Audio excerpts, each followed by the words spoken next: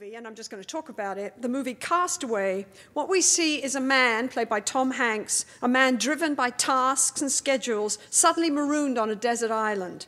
He's assaulted and very nearly defeated by man's oldest and most potent enemy, isolation, and the meaninglessness and helplessness it brings. We see how he uses a picture of his fiancée and a constructed relationship with a basketball that he names Wilson to survive. He uses his own blood to paint a face on Wilson, and he creates a companion, a bond to sustain him. John Bowlby, the father of attachment theory, would have liked this movie.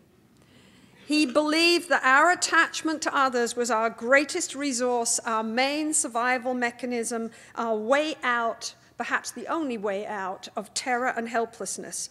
Later in the movie, when Wilson floats away from Hank's raft, he throws himself into the sea, risking his very life to retrieve a ball.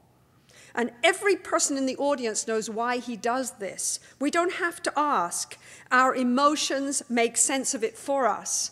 And by the way, this context I'm talking about maybe also explains why your couples will consistently use images of life and death to talk about what's happening in their relationship.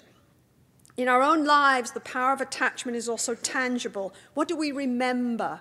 What stands out in the rush of experience that is over before we've even taken hold of it? I remember my 88-year-old grandmother when she was facing death. And I, being the rather intense and emotionally focused person that I am, asked her how she felt about this. Her answer astounded me. She said, "Every night I dream of your grandfather, and he says to me, 'It's just a little while now, Ethel. I have waited for you for so long, and you will be with me here in this beautiful garden at last. You will be with me.'"